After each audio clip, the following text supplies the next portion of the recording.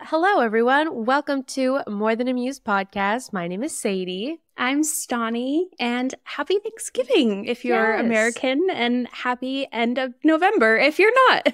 Yeah, for real. Hope everyone had a lovely holiday, snagged some things with Black Friday deals. We're pre-recording, if you can't tell, because I'll be traveling for Thanksgiving. At this point, I can say that I went home, surprised my family.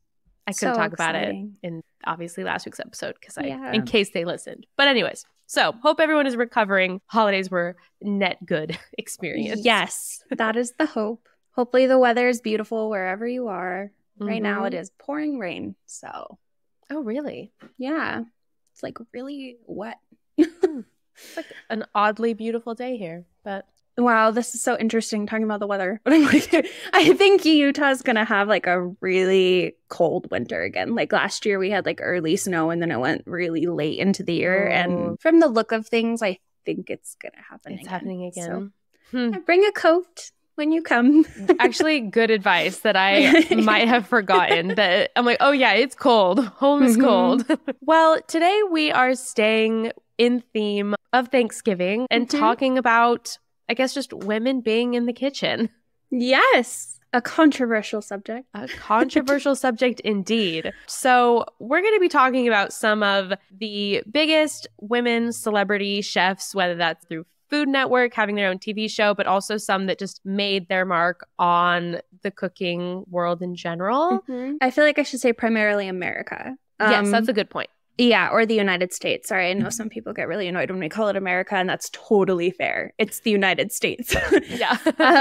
But we wanted to focus on that partially because we live here, but also just like the United States is like a weird thing, you know, like it was a new country. And so cuisine had a chance to be introduced in a very different way here. And so a lot of different things like French, Chinese, Creole cooking all entered in very interesting ways. So it was kind of fun to find people who contributed to all of those different things, making it to the new continent, you know? Yeah, no, that's true. To start off, too, I also want to shout out, not shout out, like the negative version of shout out, mention the fact and the statistics behind how many women are chefs versus men.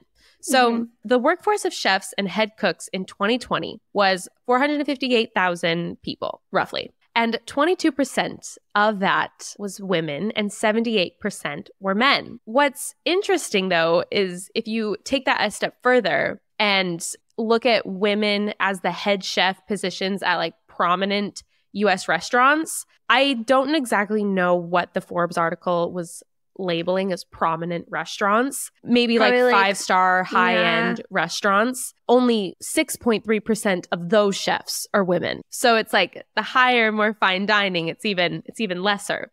But what I thought was even so interesting is that if you kind of compare that to the demographic breakdown of students going into culinary school, is that 51% of them are female. So it's interesting that it's like those going to culinary school, it's actually pretty 50-50. But then if you actually look at the breakdowns of head chefs and head cooks, it ends up being a lot wider of a gap, which means that something's actually happening there. You can't really make the excuse of, well, maybe women aren't interested in being chefs. Like, no. There's 50% of them, you know, are women. Oh, gosh, I'm actually shocked how closely that mirrors art students and like other positions, because we've talked about that before too, of like art school is prominently women, probably more than 50%, and even graduate programs, it's even higher of women in the demographics, and yet leadership positions in the arts are majorly men by like a huge margin. So it's interesting that it happens in this too. It's a very weird thing. Yeah. The Forbes article, too, that I was referencing pointed out to how, again, it's very similar in like Fortune 500 companies and CEO breakdowns, where like 6% of Fortune 500 CEOs are female, and how that's similar to the 6.3% of head chef positions in the prominent restaurant groups, which I think just shows how like it's not like an anomaly in this one profession. Yeah. Like it's mirroring itself along all types of demographics and all industries, and regardless it's even of crazier to think about with cooking and baking, especially because like I think it was 6th grade for us when people started using like go make me a sandwich as a way to essentially tell women to just shut up. Yes. Mm-hmm. And like boys would say it all the time in All the junior time. high and not even really understanding what it meant, I think, or just thinking it was funny. Yeah. And then the whole idea of like women belong in the kitchen. And so it's just interesting that it's like, oh, women belong in the kitchen until they're being paid to be there or in charge of the kitchen. And then you don't want them there anymore. No, that's so true. And another thing we talked a lot about on this podcast is like how it seems that like women are allowed to take up space if it's as a hobby, you know, same thing, where it's like, oh, it's great to be a home baker. It's great to be a home chef, which granted, there's nothing wrong with being a home baker or home chef. I want to make that clear. Yeah. But like that's encouraged. But as soon as someone takes the step to, again, say, no, I want to be paid for this and I want to be a leader in this, it's like, that's when all of a sudden the disparity is shocking. I was going to find this quote and I forgot. I'll try and find it to post. But they asked a bunch of like prominent male chefs, like some of the best known ones in the world, who they thought made the best food. And all of them, for the most part, answered their mother. Oh, yeah. Yeah. And so it just shows it even more that it's like there's these women who are probably only cooking in the home that for the greatest families. chefs in the world consider greater than their own food. You know, and that like there's kind of that problem there of like, interesting.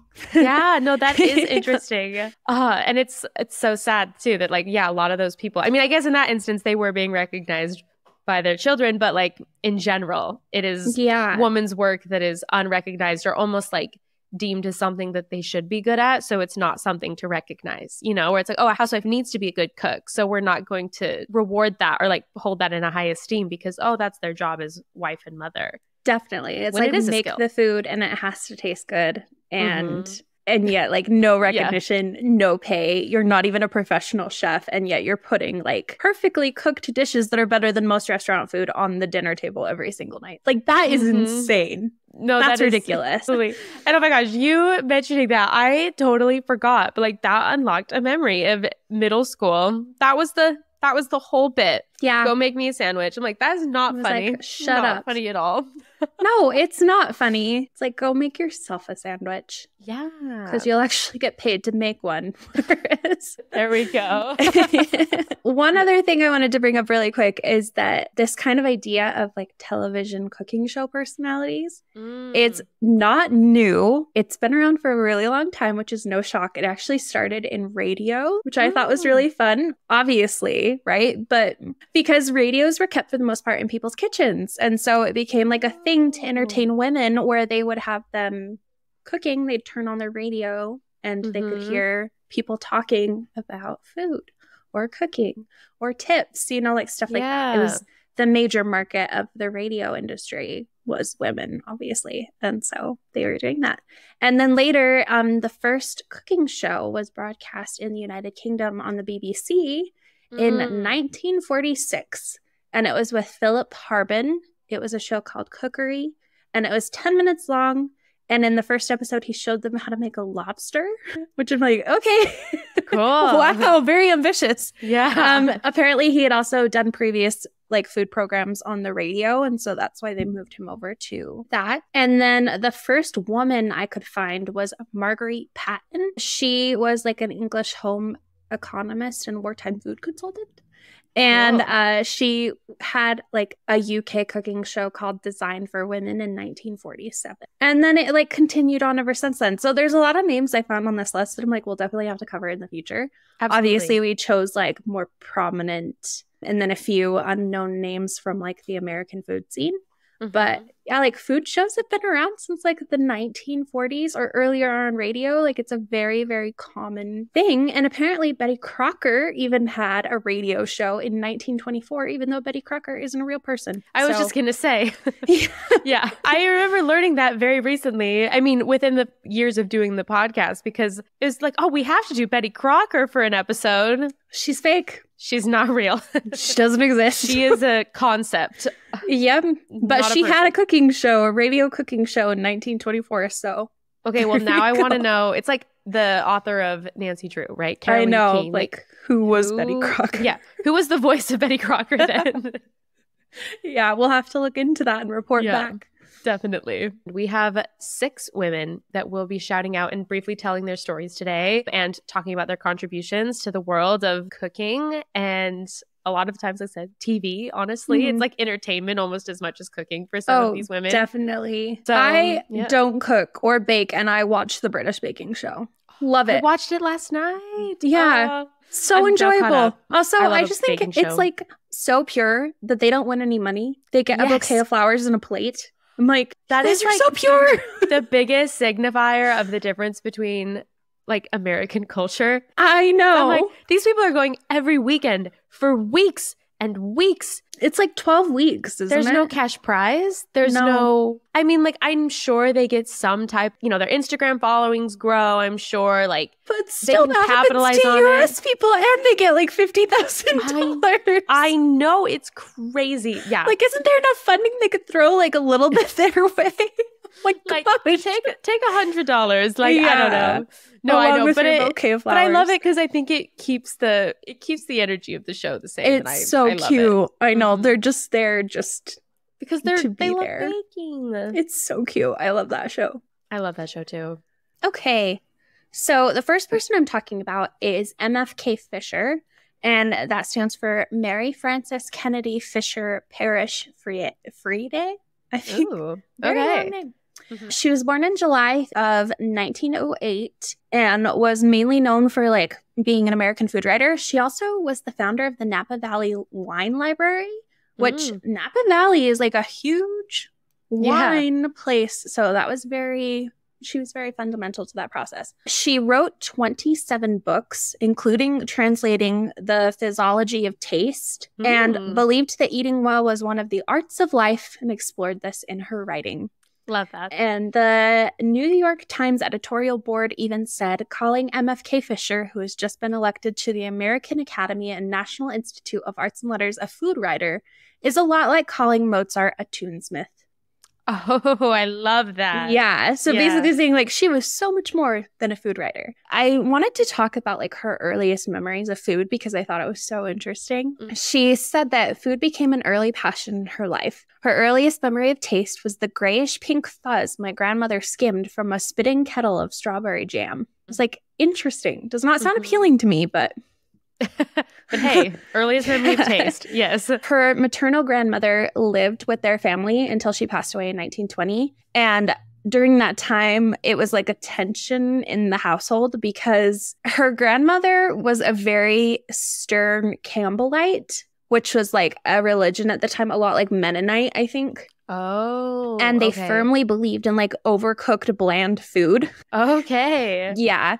And then she also is a follower of Dr. John Harvey Kellogg's dietary restrictions at the Battle Creek Sanitarium. Not sure what that means, but wow, Kellogg has been around for a really long time. That's what I got from say. That's a significant name. Yeah. Yeah. And then she would later write that during her grandmother's absences, like her grandmother would leave to go to these religious conventions, and they would indulge in food when she was gone. So they would have things like marshmallows and hot chocolate, thin pastry under the Tuesday hash, rare roast beef on Sunday instead of boiled hen.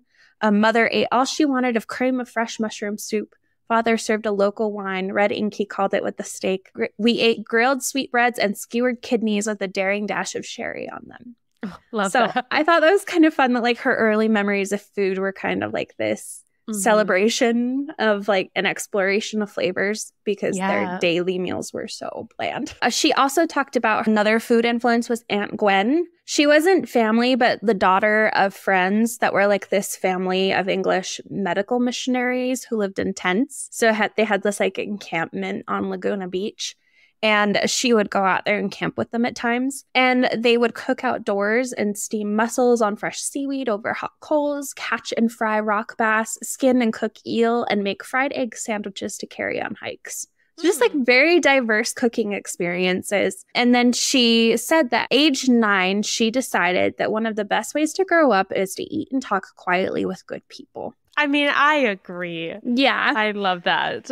So that's kind of like what sent her forward. She lived in a ton of different places. I literally cannot talk about all of them because it went on for a really long time. So there's a lot to this woman. I am barely scratching the surface, and I really want to emphasize that. one thing that she was really known for is just like this lyrical prose and then like talking about the emotional and sensual aspects of food, like really bringing it into her writing, like how important food is for like gatherings and connections with people and like relationships. And she also focused a lot on what's called gastronomic theory and like writing. And that was something I had never heard before. It's like called gastronomy. And I was like, oh, is this like a health food thing? But basically, it's the practice or art of choosing, cooking, and eating good food. Excellent. Yeah. I'm like, I love that. Sounds wonderful. But that was like a huge thing about her like theory and everything with cooking too. So she wrote a lot of acclaimed books. There was Serve It Forth, Consider the Oyster, How to Cook a Wolf. And all of these addressed challenges of cooking during wartime rationing. So that was like a major thing too, like how to cook good food with what little you do have. And then she also expanded like her impact on the world of food beyond her cookbooks. She would explore themes of love, desire, the human experience. She would weave in personal narratives with culinary observations, just kind of like showing food writing as a legitimate literary pursuit, which hadn't really been done before. It was actually funny. In one of the things that she wrote a book towards the end of her life and she sent it to the publishers. And when she got the final result, she was really upset about it because they had cut out like all of her musings and writing and stuff. And like she said, basically took the personality out of it. Oh. Yeah. So, but she wrote a lot of books. And then she also was a major advocate for fresh, seasonal ingredients, more of a mindful approach to eating, and then emphasized the importance of savoring and appreciating each meal, promoting a philosophy that shows like slow food, sustainable dining, that continues today. So that's her like huge impact on food writing, kind of made it a thing. And just wrote millions of books. Not millions, but a lot. Sold millions, probably. Yes. There we go. I like want to go read more. I feel like is that maybe set the precedence for, I know people will complain about like when they find a food blog or a recipe that like it, they have all of this information before. And I'm like, I wonder if that was almost like the precedence for that. Probably. I know a lot of that is also like search engine optimization, which is fair. I get it. But I mean, sometimes you've got to enjoy like the narrative. No, I like the background story of like why this recipe, where did it come from? I'm honestly pro. Glad it's there. Yeah. But however, that little jump to recipe button is also a very blessed thing. I love jump to recipe. That's very true. Well, my first person that I'll be talking about is someone that I hadn't heard of before, but it's Buwei Yang Chao. And she was a Chinese-American physician and writer. She was actually one of the very first women to practice Western medicine in China. So that was how she started out. She didn't start out as a cook. So I'm going to dive into her life a little bit more than the other ones. But she was born in Nanjing into the Yang family, but she was raised by her aunt and uncle. And at a very young, she was sent to school. I just love this anecdote about her, where I guess the entry exam of her school, they required her to write about the benefits of educating girls. And she just responded saying, women are the mothers of all citizens. So I don't know. It can be as simple as that. So, yeah. I love that. Yes, I know. I liked it. And then later she went to an all-girl Roman Catholic school in Shanghai, and then later went to Japan to attend the Tokyo Women's Medical College. So she moved to Tokyo for studies in medicine, and she later claimed that she only became interested in cooking after finding Japanese food to be inedible. So yeah, she moved to Japan. She did not like their cuisine. And so it inspired her to really learn how to, cook food from home. In 1919, she returned home at the request of her father, but he passed away before she could see him. Oh, that's so sad. I know. It is very sad. And then she ended up being established in the Senren Hospital, specializing in gynecology. And she was among the very first female doctors practicing Western medicine in China. So paved the way in a totally different field before she became a chef or a cookbook writer. In 1920, she met and then married a linguist, Y.R. Chao, on January 1st, 1921 is when they were married. And together they had 4 daughters. And then eldest of her daughters, named Rulan Chao, actually helped her with the writing of her books of recipes. Buwei wrote 3 books, 2 of which are maybe more notable. And the first one is How to Cook and Eat in Chinese. And then the other was an autobiography of a Chinese woman. So they actually moved to Cambridge, Massachusetts. Her husband got a teaching position actually at Harvard. It was during World War II that they lived and moved to Massachusetts. Her husband was conducting language training for the U.S. Army, and she would prepare meals for the instructors just using local ingredients. And so during this time, I think she was like basically just bored at home, didn't really have anything to do. And so with the help of her daughter, she prepared over 230 recipes. Some came from her travels with her husband as he collected dialect data from across China. And then they would often live with the subjects of his language research, which is cool because like she probably just got to see her entire home country of China because of that, really get hands-on with, you know, just individual cultures all over the country. She mentioned, though, that the recipes from those days were not written down. She often recreated them from her memory of their tastes. Oh my gosh, I would never be able to do that. Are you kidding? No way. Buwei actually opened her book saying, I didn't write the book. The way I didn't was like this. You know, I speak little English and write less, so I cooked my dishes in Chinese. My daughter Rulan put my Chinese into English, and my husband, finding the English dull, put much of it back into Chinese again. What I thought was interesting is that together with her husband being like a linguist, they coined the terms pot sticker and stir fry for her Chinese recipe book, which are just now widely accepted terms. And like the reason why is because she was trying to like almost explain a Chinese way of cooking something and did her very best to translate it. And there wasn't a direct translation. So they would just kind of, you know, create a new phrase to summarize it. And now, I mean, stir fry, that's not a method of cooking, really. That's like a dish. You know, like we know what a stir fry is, but it comes from her cookbooks and is that term, which I thought was really cool. That is so cool. Like I mentioned, she couldn't really speak English. Jason Epstein of the New York Times, who later met the couple as a publisher of a reprint of one of her books,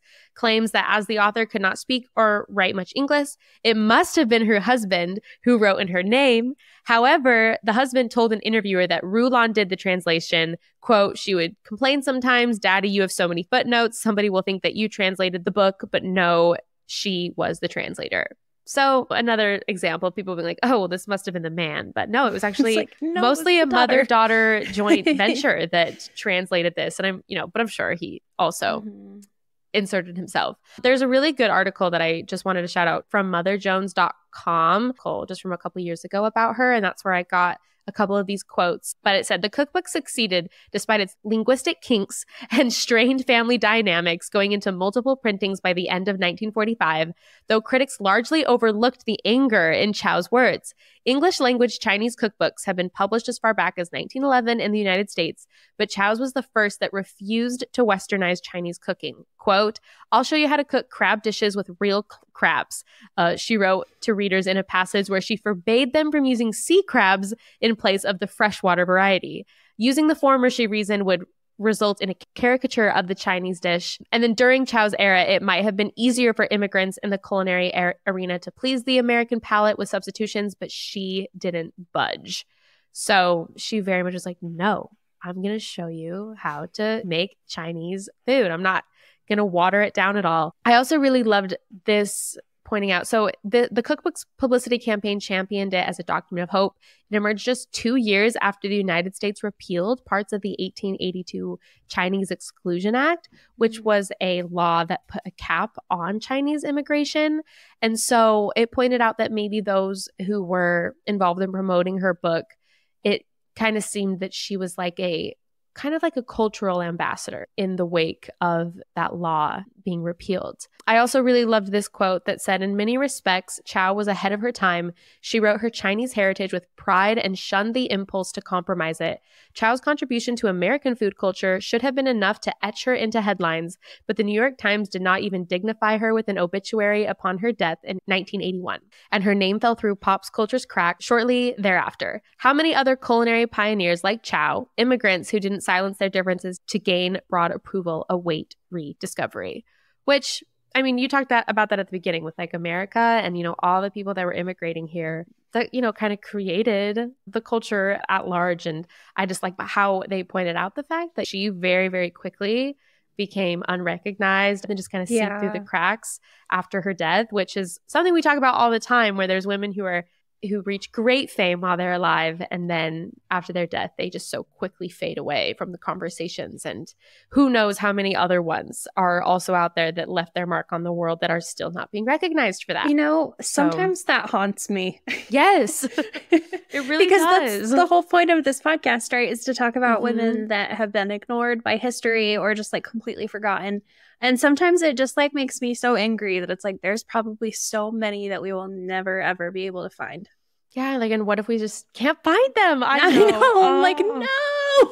I know. Truly haunting. Yeah. But yeah, so there's Buwei. You can thank her for pot stickers, stir fry, all of that. I will. Absolutely. Love Chinese food. Okay, the next person I'm talking about is probably one of the most famous celebrity chefs in American history, and that is Julia Child, of course. She had her own cooking show. She had a bunch of cookbooks. She had a television program. There was so much. So she was born on August 1912 in Pasadena, California. And I thought this is so interesting. She tried to join the Women's Army Corps, or the U.S. Navy, like the Women's Navy. It's called WAVES. Cool. And they wouldn't let her because she was too tall. How tall was she? She was 6'2". Wow, she was tall. Yeah. But I'm like, that's tall for a man, but do they have limits on how tall men can be in the Army? I don't know. That's what I feel like that's like a weird thing. But yeah, so she was very tall, but they wouldn't let her join the military. She joined the Office of Strategic Services, which was like helping military efforts. And so she started her career as a typist at their headquarters in Washington, D.C. But then because of her education and experience, they gave her a more responsible position as a top secret researcher working directly for the head of the OSS, General William J. Donovan. And basically what she did was she would type over 10,000 names on white note cards, and then they would like keep track of officers. And she worked specifically for the emergency sea rescue equipment section as an assistant to developers of a shark repellent. It gets weird for a minute here. So she was like keeping track of like emergency sea rescue equipment, right? And like finding lost officers.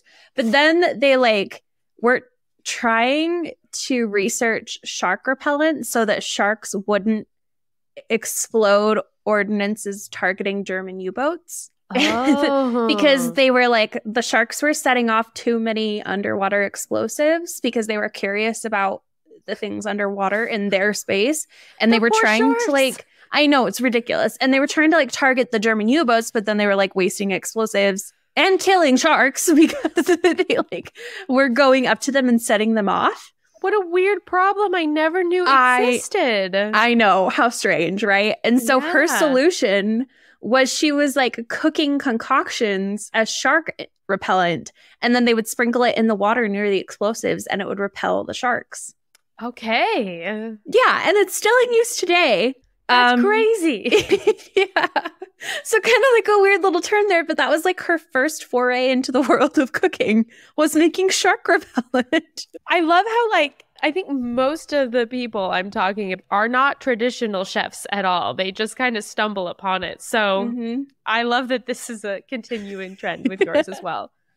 Shark repellent. Yeah. Okay, so then she was posted in Kandy, Ceylon, which is now Sri Lanka. And that was to like register, catalog, and channel classified communications for OSS and throughout like the stations in Asia. And then she ended up in China and then received the emblem of a meritorious civilian service as the head of the registry of the OSS Secretariat. She did wonderful things. She got an award. They included in her award that part of why she received it was for her drive and inherent cheerfulness. Okay. Which I love. Yeah. And as with other OSS records, her file was declassified in 2008. So you can actually read her complete OSS military file online if you want to. I mean, I don't know if I do, but I just like that you could if like I could if I wanted to. Yep, you can. if you really feel like it. When she was actually in Sri Lanka, she met Paul Cushing-Child, who was an OSS employee, and they got married. And then they moved to Washington, D.C., and Paul was a New Jersey native, but he had lived in Paris as an artist and poet for a really long time. And he had a very sophisticated palate that he was known for. And so he introduced his wife to fine Parisian cuisine. There we go. And when he joined the United States Foreign Service, they moved to Paris and they spent some time there where she learned about Parisian food. Her first meal that she recalled there was La Couronne in Rouen, and it was a meal of oysters and a bunch of French stuff I can't say and fine wine. And nice. She called it an opening up of the soul and spirit for me. Aww. And then while she was there, she also graduated from the famous Cordon Bleu cooking school in Paris, and then also studied privately with Max Bunyard and other master chefs. Wow. Yeah, so she got like a whole cooking degree while in Paris. She also joined a women's cooking club, Le Cercle des Gourmets, and met Simone Beck, who was writing a French cookbook for Americans through her friend Lucette Berthold. So then they decided to like have her work with them to make the book appeal to Americans more because she was American. And then they began teaching the cooking from the book to American women in her Paris kitchen, calling their informal school L'École des Trois Gourmandes, or the School of Three Food Lovers. And I'm sure my French is horrendous. I love it. Okay. That's cool. You all get to hear my horrible French pronunciation. For the next decade, they moved around Europe and then finally ended up in Cambridge, Massachusetts. And the three of them would like research and test recipes together. And then she ended up translating most of the French into English to make the recipes more detailed, interesting, and practical. The three would-be authors signed a contract with Houghton Mifflin, and later they rejected the manuscript because they said it sounded too much like an encyclopedia. Interesting. Yeah, but it was finally published in 1961, and it was a 726-page book called Mastering the Art of French Cooking. Wow. Very long. It was a bestseller, and it received critical acclaim that derived in part from American interest in French cuisine in the 1960s. I could see that actually because America was trying to get all very refined and stuff. Yeah. You know? It had like really helpful illustrations. There was precise attention to detail. It made like this fine cuisine that seemed so inaccessible, very accessible because you could like buy the book and actually make this stuff instead of it just being like, oh, served in the finest restaurants in Paris, and you have no idea what they're talking about. Mm-hmm. She also would write magazine articles and a regular column for the Boston Globe newspaper, and ended up publishing nearly 20 titles under her name and with others. And then many of them were related to later her television shows. And then she also has an autobiography called My Life in France that was published after her death that she wrote with her grandnephew, Alex. And it talks about like her whole life in post-war France, if you want to hear more about that. How she ended up on TV. So she appeared on what was then the National Education Television Network in Boston, which is now part of PBS. And they were doing, it was like a book review show. Okay. And so they brought her on to, you know, like review the book. And she ended up doing like a demonstration of how to cook an omelet. Oh, cool. Mm-hmm. And then it led to her getting a cooking show because like the viewers loved seeing her cook an omelet so much that they were like, we want to see her on TV more. So she had a show called The French Chef, which debuted as a summer pilot series in 1962 and then led to a regular series in 1963. And it was immediately successful. Yeah. It actually ran nationally for 10 years. And won Peabody and Emmy Awards. And it was also the first Emmy Award for an educational program, which is incredible, right? Yeah. She was not the first television cook, but she was the most widely seen. Like we talked about, there was plenty before, plenty after, but she was very widely seen and very popular. And she also attracted a very broad audience because she had like cheery enthusiasm, a very distinct voice, and she was like very unpatronizing. Like she wasn't trying to seem like she knew everything. Nobody knew anything better than her. Like she was just very approachable. And even like looking at a picture of her, I feel like you could see it. You're just like, yeah, like definitely. Yeah. It also was the first television program to be captioned for the deaf. Oh, cool. Which is so cool because it was done using like preliminary technology of like open captioning, which is now a standard for most shows. So that's really cool. Her second book, The French Chef Cookbook, was a collection of recipes that she had demonstrated on the show. Soon after, she wrote one called Mastering the Art of French Cooking Volume 2 that was in collaboration again with her friend Simone Beck. And then her fourth book, From Julia Child's Kitchen, was illustrated with her husband's photographs and documented the color series The French Chef, as well as provided an extensive library of kitchen notes compiled by her throughout the course of the show. Love that. Yeah, so like these really wonderful cookbooks and her show along with it. One of the things I loved is they actually talked about that she had such an impact on American households and housewives because one of the things that was so fun, and I kind of wish that they still did this with cooking shows, because of the technology, the show was unedited.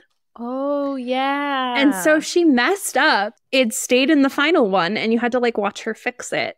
But it led to this like authenticity and approachability because like they were seeing her even as like a professional, you know, celebrity chef mess up on some recipes. And that made it seem so much easier for everyone. So like American households and housewives were very endeared by her and like very encouraged by her. Yeah. I'm like, that's kind of cool. I like that. Yeah, that is so nice. Yeah. And then they did like this show about like French cuisine and the television palette and everything. And Toby Miller got a quote from a woman that said that all that stood between me and insanity was Hardy Julia Child because of her ability to soothe and transport me.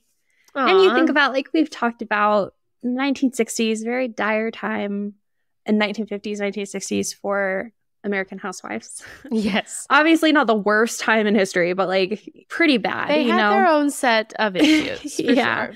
And one of the major things a lot of women dealt with was like loneliness and kind of literally just having to be on tranquilizers because they were alone at home all day having to like clean the house and cook. And that's all that they were allowed to do and raise the children.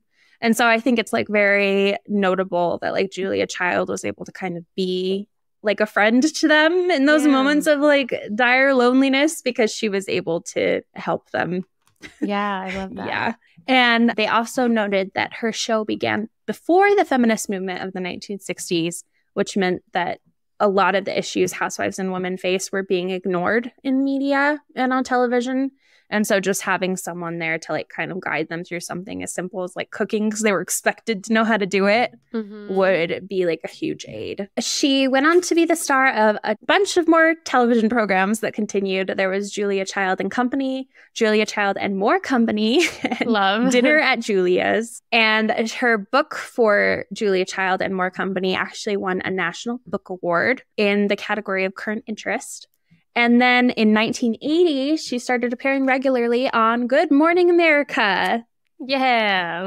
In 1981, she founded the American Institute of Wine and Food, and it was to advance the understanding, appreciation, and quality of wine and food in the United States. In 1989, this is what she considered her magnum opus. It was like the work of works, and it was a book and instructional video series that was entitled The Way to Cook. Oh, cute. Yeah, and I'm like, wow, what a great place to start. Like, maybe I should read that. Literally. She also was really concerned about children's food education and made a lot of steps towards trying to promote healthier food for children. On that note, her use of ingredients like butter and cream have been questioned by food critics and modern day nutritionists because obviously everyone's like, butter is bad, cream is bad. She addressed them many times throughout her career and predicted that a fanatical fear of food would take over the country's dining habits. Oh, very insightful. And that focusing too much on nutrition takes away the pleasure from enjoying food. So I think that was like kind of a good thing where she was worried about food education and like making sure that everyone was like eating good food, but then saying like not to take it too far, that you can't like focus too much on nutrition or else your food's not going to be enjoyable. And then she said, everyone is overreacting. If fear of food continues, it will be the death of gastronomy. which we talked about, in the United States. Fortunately, the French don't suffer from the same hysteria we do. We should enjoy food and have fun. It is one of the simplest and nicest pleasures in life. Oh, yeah, I love that. Yeah, and I think it's important, like everything in moderation. I'm not a nutritionist, but I think like there is something to be said for like making sure you don't focus too much on something. Oh, absolutely. To the point that it leads to like practically a phobia of it. Her kitchen was actually designed by her husband, and it was the set for 3 of her television shows, which is adorable. Mm-hmm. And it's actually on display at the National Museum of American History. I don't know how they managed to put her entire kitchen into a museum. I'm very intrigued by that process. But love it. Yeah. But it was like a fully functional set. TV quality lighting, 3 cameras positioned to catch all angles of the room, massive center island with a gas stovetop on one side, electric on the other, and then the rest of her appliances were left alone. And then her copper pots and pans were apparently also displayed in Napa, California for a while, but then in August 2009, they reunited them with her kitchen. So cool. They're all together. She died of kidney failure in Montecito, California in 2004, which was actually 2 days shy of her 92nd birthday. So quite a long life. Yeah, and wow. Ended her last book saying, with thinking back on it now, it reminds me that the pleasures of the table and of life are infinite. And then said, basically, Trésor bon appétit. Ah, I love that. Her ashes were placed on the Neptune Memorial Reef near Key Biscayne, Florida, and she continues to be like one of the most notable and recognizable figures in American cooking and celebrity chefs. So like quite a huge impact that she had. There's so much more about like her books and she has a foundation and like all sorts of stuff. So definitely like check more about her as well. Oh, one thing I wanted to mention that I forgot. She used to be like kind of anti-gay, like anti-homosexual, like and was very kind of vocal about that. Then she had a close friend who actually contracted AIDS and died from it. But she would go on to be like a huge advocate for like gay rights and everything with that diagnosis and loss. So it did like completely change her aspect that she had. And I thought that was really cool, like that moment of growth and everything that she had within herself. So love that.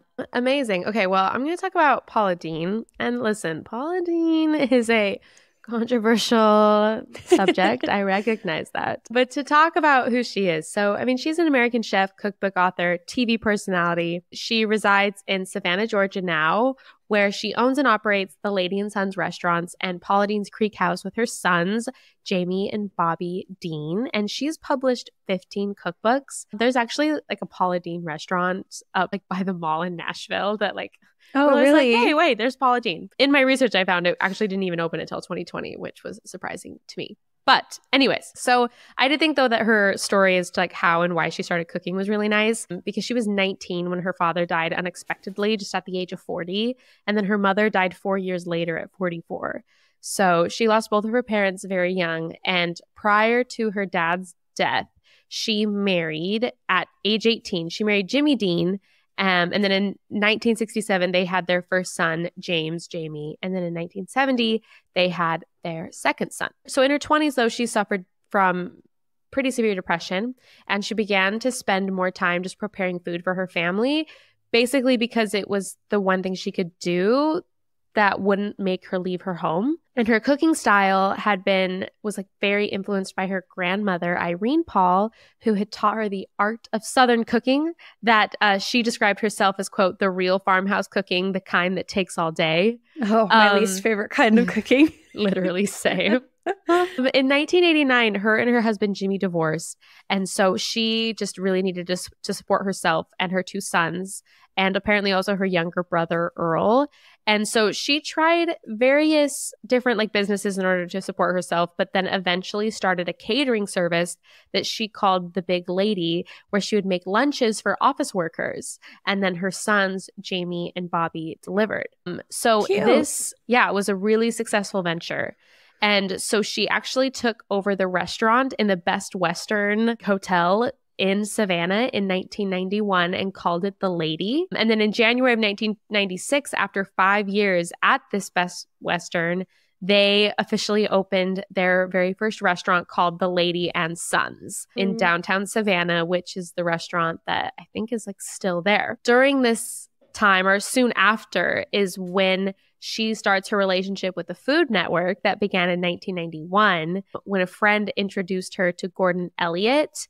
And Gordon Elliott took her through, basically took her through the city for a series of door knock dinners. And I think that she just did so well on it that she was invited to shoot a pilot named Afternoon Tea in early 2001. And the network really liked the pilot, but then eventually just decided to give Deen her own show called Paula's Home Cooking, which premiered in November of 2002. And then it was actually originally taped in Millbrook, New York at Elliott's home, but then later it was recorded in her own home in Savannah, Georgia. And then in 1997, so this is kind of all happening within that probably 1996 to 2002 is when, opens the restaurant, gets on the Food Network. Then the year after the restaurant opened in 97, she self-published the Lady and Sons Savannah Country Cookbook and the Lady and Sons 2, a whole new batch of recipes from Savannah. And then they both feature traditional Southern recipes. And I mean, so much of her career has been just and then she was on this TV show, and then she made this TV show, and then she made this cookbook. She, just took the world by storm. In June of 2013, there was a controversy regarding the fact that she was sued by I think, former employee because of her use of racial slurs and the treatment towards others. It was kind of interesting. She kind of admitted to it in a way where... But in the way that she admitted it, it was kind of yeah, I probably did say some off-color things, but haven't we all kind of a vibe? And but then I think was oh, but that was before I learned it was wrong. I don't know. But in 2013, as a result, the Food Network announced that they would not renew her contract as a result of the way she handled that and everything that was gone on. But I will say, she's had success ever since. That hasn't stopped her career by any means. I don't know if she's still involved in the Food Network, but she does have her own shows and has opened her own restaurant since and still published cookbooks. So she is still just preaching the art of good Southern cooking. And you know what? Moving to the South, I get it. I love me some biscuits and overly fried food. It's great. It's amazing. But yeah, anyways, so there's the brief synopsis of Paula Deen, her controversy. And you know what? I'll admit, she's recovered from it. So, but we do not approve of racism. But we do not condone her. But it's so weird. She made a mark on the world. People knew it was wrong even from the beginning, right? We're not one to speak on that because I'm not sure, but I always knew it was wrong my whole life. Yeah, I always knew it was wrong too. So I struggle when people are like, it was before I knew it was wrong. And I'm well, I guess they're older than me, but I'm I don't know. Anyways, though, funny Paula Deen. Oh, gosh. Famous for her use of butter. I think that's what I know her for. Everyone talks about how much butter she uses, which is kind of a staple in Southern cooking, right? I was just going to say, yeah. There's here is a whole stick. Southern cooking. Okay. I'm really excited to talk about this next person. I didn't know who she was at all until this, and love to hear it. Her name is Lena Richard, and she was born in September of 1892. And was a chef, cookbook author, restaurateur, frozen food entrepreneur, and television host. Cool. Yeah. She also was the first Black woman to ever host her own television cooking show, which aired in October of 1949 on WDSU, whatever that stands for. So her culinary education was very local to New Orleans. And then she also attended Boston, where she went to a school founded by Fannie Farmer. She graduated in 1918 and then returned to New Orleans and opened her own catering business and several restaurants. She also ended up opening a cooking school in 1937 in New Orleans, specifically for Black students. And then in 1939, she self-published her cookbook called Lena Richard's Cookbook. And it made her the first Black author to feature New Orleans Creole cuisine. Oh, cool. Which, thank heavens, because it's so good. Her culinary training started when she was employed by the Varon family of New Orleans as a domestic worker. And then they were the ones who sent her to the Fannie Farmer Cooking School in Boston. And then during the next 2 decades, she also started multiple businesses and worked as the cook at the New Orleans Club, which was like this elite organization for white women. Okay. Blah. But whatever. I'm sure the food was great. In 1937, her and her daughter Marie started the cooking school. And as a historian wrote, Richard's school targeted young Black men and women. She sought to train them in the culinary sciences so as to give them a chance to make a career for themselves in a city that historically disenfranchised African Americans. That's so important. We've talked about that, I think, in our Elizabeth Hobbs Keckley episode as well, how like in times of the past, they would learn like these trades in order to make themselves more employable because it was the only thing that they could do. So like sewing and cleaning and cooking. And I think it's cool that she was able to take something that was kind of out of necessity and then turn it into this like art and celebration of Creole cuisine. Yeah. She traveled to promote her book to New York City and sold 700 copies during a 1-month trip. Wow. And was also featured in the New York Times and the Times Herald Tribune. And then she was recruited to be the head chef at the Bird and Bottle Inn in Garrison, New York. And she worked there for 18 months until she returned to New Orleans and opened Lena's Eatery in November of 1941. Amazing. Yes. One other thing that she did, she was recruited by Colonial Williamsburg to be the chef at the Travis House, and she cooked there for dignitaries and military leaders. It's like very prominent chef, if you can't tell. They're like, oh, this exclusive club wanted her, and this exclusive club wanted her. One other thing, I mentioned in the beginning that she was a frozen food entrepreneur, and that is the truth. In 1946, she started a frozen food business where she created fully packaged dinners that were cooked and then flown across the United States. And then they were able to be prepared and served. Wow. Like a good old frozen dinner. Which, thank heavens, because literally they're very needed. Yeah. Her last restaurant that she opened in 1949 was called the Gumbo House, and it employed most of her family and remained open until after her death. And her cooking show was from 1949 to 1950. It was a 30-minute cooking television show called Lena Richard's New Orleans Cookbook. It aired twice weekly and was broadcast on New Orleans' first television station. And during the program, her and her assistant, Marie Matthews, would guide them through recipes from her cookbook. And that made them the first African Americans to host a cooking show in an age where few households owned television sets.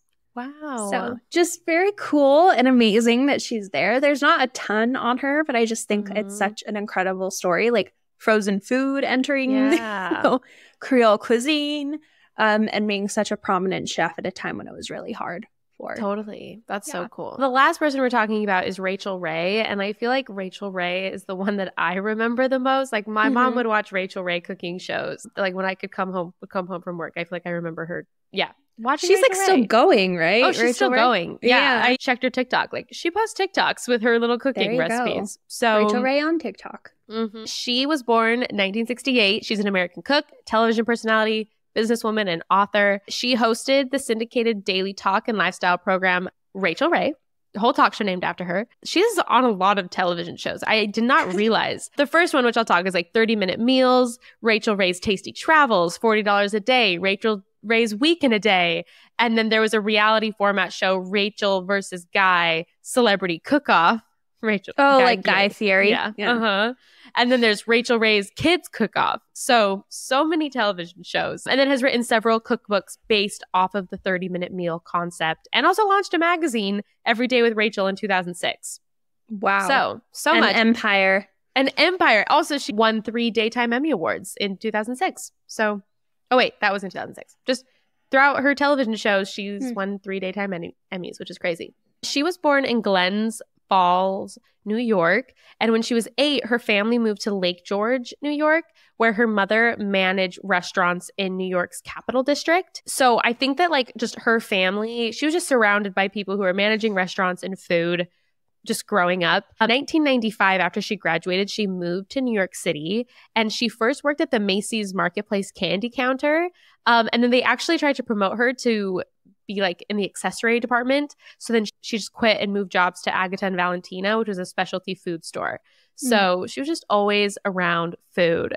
She moved back to where her family was from and managed Mr. Brown's Pub at the Sagamore, which is a hotel on Lake George. So from there, she became a buyer at Cohen and Lobel, I believe, which is a gourmet market in Albany, New York. And this is where she credits the idea of 30-minute meals. Because when she was working at the store, she would meet a lot of people who were just really reluctant to cook. And so while she was there, she taught a course in which she showed how to make meals in less than 30 minutes. And so her classes there became very successful, and it was just 30-minute meals classes. So the local CBS TV show, which was called WRGB, they asked her to appear weekly on just the weekly local news to do this 30-minute meals. And then this, along with other public radio broadcasts, and then she also published her first book, led to the Today Show reaching out. So she would have a Today Show spot for the 30-minute meals with Rachael Ray. And then she had her first Food Network contract in 2001. And that started with her 30-minute meals TV show. That's really cool. Yeah, I know. There's also another TV show that I had not heard of called $40 a Day that she was the host of from 2002 to 2005, where she would travel to various destinations and attempt to eat 3 meals for $40 a day. Yeah, that could not happen now. Yeah, I was going to say literally no way. But, yeah. But I guess 2002, what a bright time. It could have happened. History. $40 a day. I guess.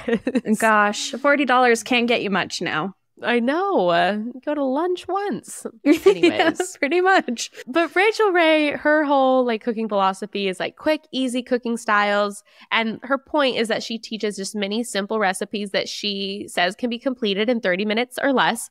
Although apparently critics will say that that does not include the preparation time for some of the meals. I was going to say how. I mean, I get it. I mean, it's catchy to say 30 minutes or less. Yeah, it sounds great. Close enough, I guess. She actually says that her Sicilian maternal grandfather, Emmanuel Scuderi, and her Cajun ancestry both have strong influences on her cooking. She uses ingredients such as fresh herbs, garlic, chicken stock to boost flavors, and believes measuring, quote, takes away the creative hands-on process of cooking. She instead favors approximations such as half a palm or a 2-pan swirl. Yes. Do you want to know a quick fun fact? I would love to. $40 in 2002 is $68 today. Well, there we go. You could probably eat 3 meals for $68. Out at restaurants, yeah. Yeah. That's true. Interesting. Well, I just had to know. Thank you for the conversion. Yeah. Sometimes people will criticize her shortcut techniques, but her response is, quote, "I have no formal anything. I'm completely unqualified for any job I've ever had." She's also repeatedly just said, "Well, I'm not a chef." But I think that it kind of goes along with Julia Child was obviously very, very trained, but people liked her because it felt like it was accessible and that it was something that they could do too. And I think that's the whole appeal of Rachael Ray. She obviously grew up in restaurants, grew up around food. That was her jobs, so she obviously knew how to cook. It was just, she figured out a way to make it approachable. I just thought this was a funny little tidbit where it's on her television program, she's used catchphrases such as EVOO, which is extra virgin olive oil, Yummo, GB for the garbage bowl, oh my gravy, delish, entretizer, which is an entree-sized appetizer, a stoop, cross between a soup and a stew. A stoop. And a choop, thicker than a soup but thinner than a chowder. And then in 2007, the Oxford American College Dictionary announced the addition to the term EVOO, or extra virgin olive oil, however she actually says it, short for it, which she helped to popularize. And they credited her with coining the phrase. Man. So good for her. I do remember hearing once in my life someone saying, oh, the EVOO. And I was like, I don't know what that is. Extra virgin olive oil. Yeah, there you go. EVOO. And apparently one of her specialties is burgers. Didn't know that. And one of her books is The Book of Burger. She actually hosted 30-minute meals on the Food Network for 11 seasons from 2001 to 2012. And then there was a revival of the series that started in 2019. And then in 2005, she signed a deal to host a daytime TV talk show, which was called Rachael Ray. And that premiered on September 18th of 2006 and then actually aired until May 24th of this year. Oh, wow. I didn't realize it had gone on that long. I didn't either. That is a long career. I know. And like we mentioned, she is still doing stuff. She'll still post videos on TikTok and everything. went on her Instagram because I was curious, and there was like a post where she was like, this is my first labor-free Labor Day in so long. And I was like, oh, well, now I know why, because the show just ended. So a couple months ago. So yeah, go Rachael Ray. Still out there. Good for her. Doing the thing. An empire. Truly. I know. I didn't actually even realize just how big that empire spanned. So cool. Well, now I'm hungry. Me too. My husband, in fact, was actually cooking dinner as we were recording. So I can now smell. I think he actually made burgers. So I'm very excited to go eat myself a big juicy burger. Yeah, I'm starving now after talking about food for the past hour. Good food. Well, thanks for being here and listening. I hope you feel inspired to go eat some good food, because now I'm want to cook something. And as per usual, we have episodes coming out every Monday. Excited for December. We'll do our best to make it kind of holiday themed heading into the new year. And subscribe on YouTube or on Apple Podcasts, Spotify. Leave a rating review. We'll be back next week. We'll see you next time. Bye. Bye.